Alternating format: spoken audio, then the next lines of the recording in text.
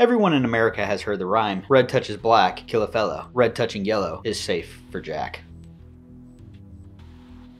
Wait a minute, I might have said that in a dyslexic way. Anyway, it's something like this. Red touches yellow, kill a fellow. Red touches black, safe for Jack. I'm pretty sure that's how it goes. There's different variations, and I'm sure someone's going to put it down in the comments, so you can go down there and read all of them or type it in yourself. Kind of off topic, but you know what else doesn't work for dyslexic people? Righty-tighty, lefty-loosey. Wow, that's a hard one. You know what I have to do every time I'm trying to figure that out? I have to throw an imaginary baseball, and then I get it. Anyway, moving back onto the coral snake. Even people that live out of their range know the rhyme. I think it's stuck up there in the American psyche. It's a good rhyme for distinguishing the snake, and it works on two species, the eastern coral snake and the Texas coral snake. If you live outside of both those species' range, it could be a problem, especially in Central and South America. You shouldn't be using it down there. Me personally, I've never actually used it, even when I was learning the snake. The overall visual cues of the coral snake was enough.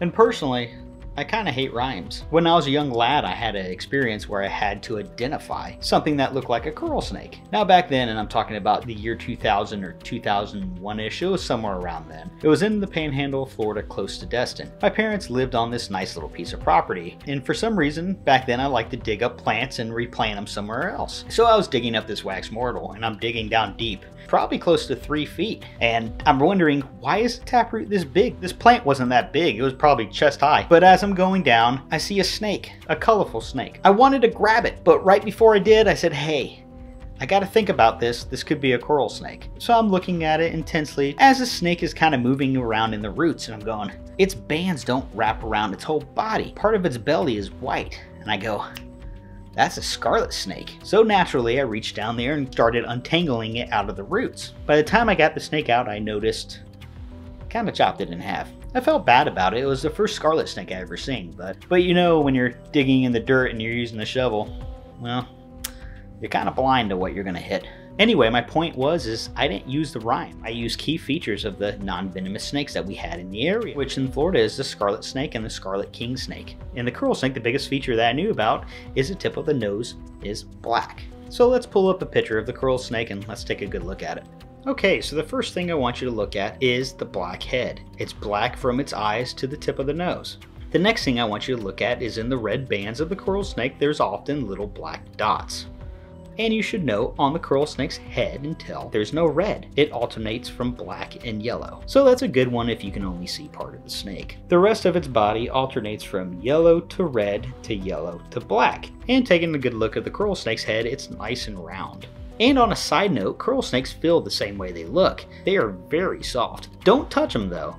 You don't want to get in trouble. You can't afford that hospital bill. Although they're not likely that they would bite. However, handling one gives you the best chances to get bit, so I don't suggest it. Now let's take a look at the two similar species, the scarlet snake and the scarlet kink. Let's bring the scarlet snake down first, and hey, let's add the coral snake right next to it. Do they look that similar? To me they don't, but that's because I've seen a lot of coral snakes, I've seen a lot of scarlet snakes. Look at the scarlet snake's pointy snout. Also note that it's red and not black. The scarlet snake's bands don't wrap around the whole snake. And you can see they alternate from black to red to black to white.